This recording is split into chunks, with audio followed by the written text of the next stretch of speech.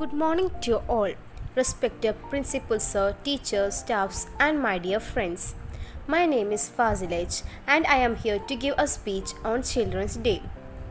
We celebrate Children's Day on the birth anniversary of Pandit Jawaharlal Nehru, the first Prime Minister of India.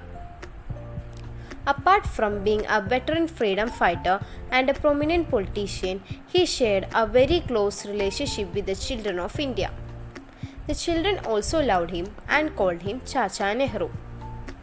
Jawaharlal Nehru, all through his life, admired and loved the children irrespective of their caste, creed, religion, culture, or financial background.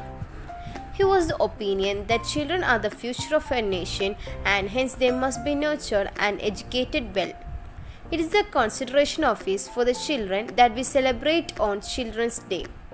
The day is celebrated to spread awareness about the welfare of children, mostly those belonging to financially poor and deprived class.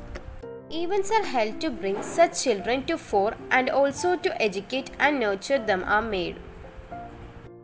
Children's Day is a befitting tribute to Chacha Nehru and his thoughts on children and their contribution in our nation's progress. With this, I would like to end my speech. Wish you all once again a very happy Children's Day. Thank you. Have a nice day. First of all, I would like to say a very good morning to everyone gathered here to celebrate the Children's Day today. At this occasion of Children's Day, I would like to speak about why the birth of Pandit Jawaharlal Nehru is celebrated as Children's Day. I wish you all, my dear friends, a very happy Children's Day.